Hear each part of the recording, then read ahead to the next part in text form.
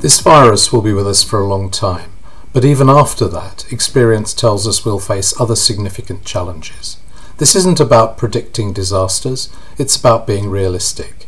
We've had major epidemics before: HIV/AIDS, SARS, MERS, Ebola, and we've had other significant interruptions to normal life. The 2008 financial crisis, for instance.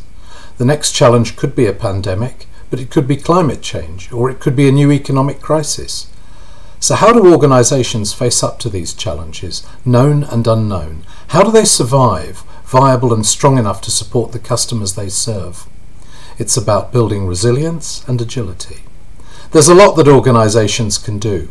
Scenario planning, financial stress testing, maximising board effectiveness, coaching for executives, getting the staff culture right, alternative service delivery models, strong partnerships, and more.